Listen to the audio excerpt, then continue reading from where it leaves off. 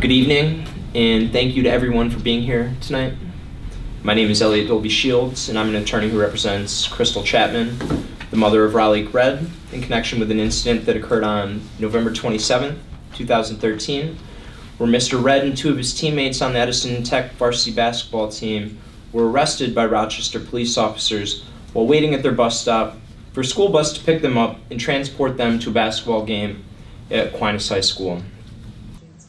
16-year-old sophomore Raliek Redd and two other Edison Tech teammates say they were waiting for a school bus this morning on a corner downtown. That's when a Rochester police officer told them they were loitering. The cop just came over there. He told us to move.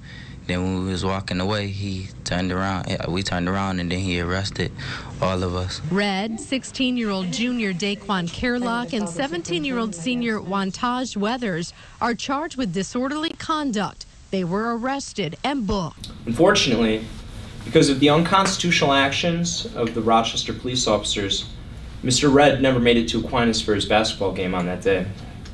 Specifically, on November 27th, 2013, the day before Thanksgiving, Mr. Redd did absolutely everything right. As a 15-year-old sophomore, Mr. Redd was the captain of the Edison Tech varsity basketball team, and so he arrived at the bus stop early to set a good example for his teammates. After he arrived downtown, Mr. Redd met up with two of his other teammates, and they bought snacks and drinks at a store, and then exited the store to wait at their designated bus stop. Shortly after exiting the store, Mr. Redd and his two teammates were approached by a police officer who told them that they could not stand at that location. When the officer approached Mr. Redd and his two teammates and ordered them to move along, they'd done absolutely nothing wrong. Mr. Redd and his two teammates attempted to explain to the officer that they were members of the Edison Tech varsity basketball team and that they were simply waiting for their bus. But the officer refused to listen and again told them that they could not stand at that location. Mr. Redd and his two teammates complied with the officer's orders, and they moved several yards away from their bus stop, where they chatted and continued to wait for their bus. After several minutes, however, the same police officer approached Mr. Redd a second time and said, "I thought I just told you that you can't stand here." After attempting to explain that they were simply waiting for their school bus a second time, the officer again ordered them to move. Mr. Redd and his teammates again complied with the officer's orders and began to walk even further away from their bus stop.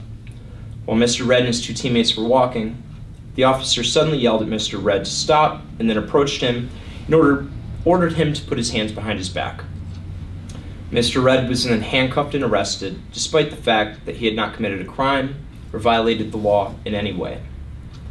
After handcuffing and arresting Mr. Redd and his teammates, the officers unlawfully searched inside of his pockets and his gym bag. The only things they found during that unlawful search were his basketball sneakers and his Edison Tech varsity basketball jersey, confirming the fact that they were waiting for their bus to transport them to their basketball game. At this point, after Mr. Redd's story had been confirmed, any reasonable police officer would have realized that he did not have any lawful reason to arrest Mr. Redd and his two friends and would have released them from custody. Instead, Mr. Redd and his teammates were put into the back of police cars. After he was in the back of the police car, Mr. Redd noticed that other members of the Edison Tech varsity basketball team had begun to arrive at the bus stop and could see that he had been arrested. Around that time, their coach also arrived at the scene and spoke with the police officers about why his players were being arrested. When their coach told the officers that Mr. Redd had done nothing wrong and pleaded with the officers to release Mr. Redd and his two teammates, the officers told the coach that if he did not get out of the way, he would too be arrested. In fact, one of the police officers told Coach Scott that if he had a big enough caravan, he would, quote, "arrest all of you," unquote. Mr. Redd was then transported to the downtown police station, where he was illegally searched and forced to sit on a bench for many hours before being released from police custody. Thereafter, Mr. Redd was forced to appear in criminal court on 2 occasions before all the false criminal charges were dismissed in their entirety. So we're here today to announce that we filed a civil rights lawsuit on behalf of Mr. Redd. My client has decided to file this lawsuit because she wants justice for her son. Justice in this case is not simply obtaining monetary compensation for the wrongs that Mr. Redd was subjected to. Justice in this case means fighting to ensure that there are no more Raliek Redds, fighting to ensure that this does not happen to any more young men in the city of Rochester. Unfortunately, incidents like this happen all too often in Rochester, such as the unlawful arrests of Emily Good, Benny War, and Emily Hardaway, which is why there's a division between the community and the police. Justice for Mr. Redd would include the City of Rochester recognizing that this arrest was part of a larger pattern and using this case as a catalyst for improving the relations between the community and the police. The slogan of the Rochester Police Department is "Policing in the Spirit of Service," which is meant to represent the Rochester Police Department's commitment to consistently provide excellent police services to all citizens of the Rochester community. I've experienced firsthand the excellent police services of the Rochester police officers. My father was shot and robbed one summer less than a block from my house. The police worked quickly to find and arrest the shooter, who was prosecuted and eventually spent time in prison. Our family was grateful for their hard work and professionalism of the officers, which is what we expect from all of our police officers every day. And for the most part, a majority of police officers bring honor to the profession and carry out their duties in a lawful manner. But the minority of officers that repeatedly violate citizens' constitutional rights bring down the entire department. So justice in this case would certainly include working to reform the Rochester Police Department to ensure that proper supervision, oversight, and disciplinary measures are implemented so that officers who repeatedly violate the rights of citizens are properly punished and cannot continue to violate the constitutional rights of Rochesterians. And justice would also include fighting to change the way that the Rochester Police Department goes about its work to ensure that other innocent young men are not unlawfully stopped, searched, and arrested when they've done absolutely nothing wrong. Thank you. Sorry, you were talking earlier about the FBI doing an investigation of this case. Can you talk a little bit about that? So, all that I can say about the FBI investigation is that in July of last summer, my client Crystal contacted me and let me know that she had received a telephone call from an investigator.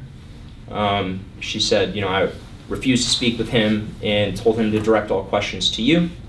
So later that day, I got a call from the investigator, and the investigator was with the FBI's Western New York office, and we met with the investigator, and so we set up a meeting. The meeting took place on August 25th, and the investigator informed us that the reason for our meeting was to conduct a witness interview of my client and to determine whether or not this would be an appropriate case to bring federal criminal charges against the individual police officers that arrested Mr. Redd.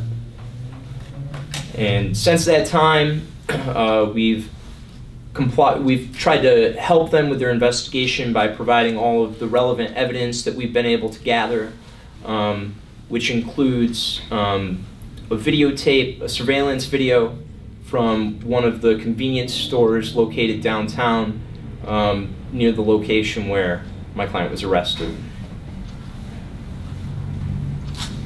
What about the other people? The two other students that were arrested? I have no comment. Okay.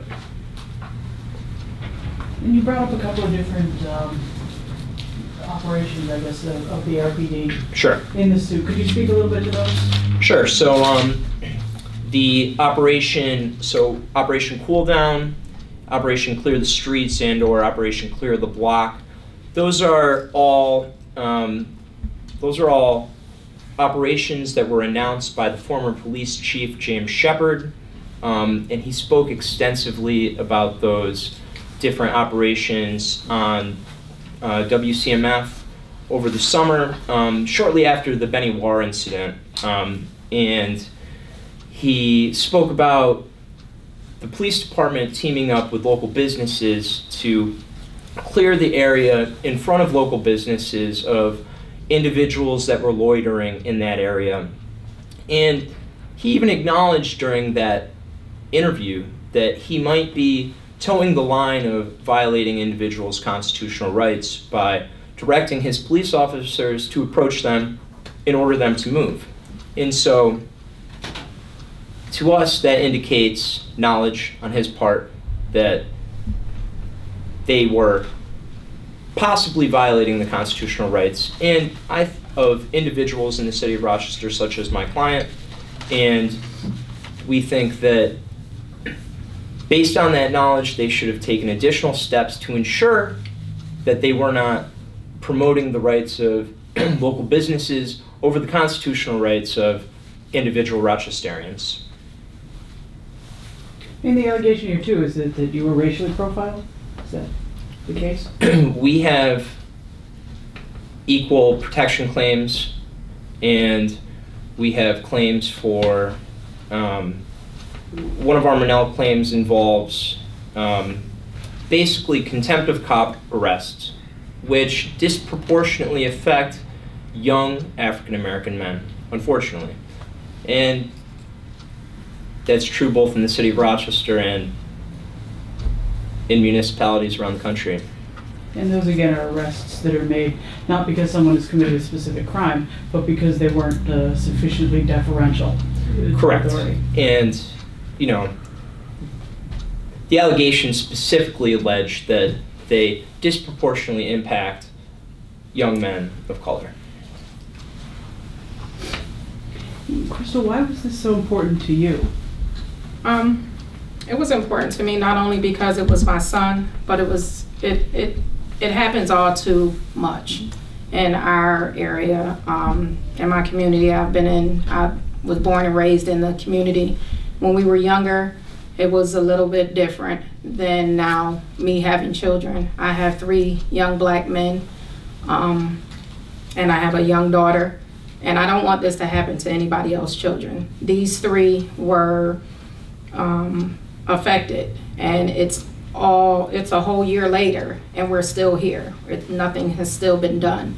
My son should be focusing on picking out what college he wants to go to, where he wants to spend and start his career, and as well as his teammates, as well as other kids that was affected by seeing them. A lot of kids look up to my son because he's not one of the problem kids in the area. You'll never hear my son name other than in the news for basketball, or prior to basketball, football, or being a role model for his younger siblings and things of that nature. So it's like the attorney said, it's not about money. It's about, if you're supposed to protect and serve in the community, that's what you're supposed to do. My son should not have to fear from this point on, should he have to go downtown, or what's gonna happen when he goes downtown. He doesn't even like to go downtown anymore. He doesn't feel safe anymore. So if he feels that way, I'm quite sure other children feel that way, you know, and it shouldn't have to be that way. I just think that more training and things of that nature needs to be brought because of this case and the other ones prior to him, and anyone that it happens to after him. You know, it's important for my child as well as other children. Other people may not be as brave to come forward, but I am, because I'm my son's voice. He's a child, I'm his mother. That's what I'm supposed to do. All right, well, thank you. Thank you. Thank you.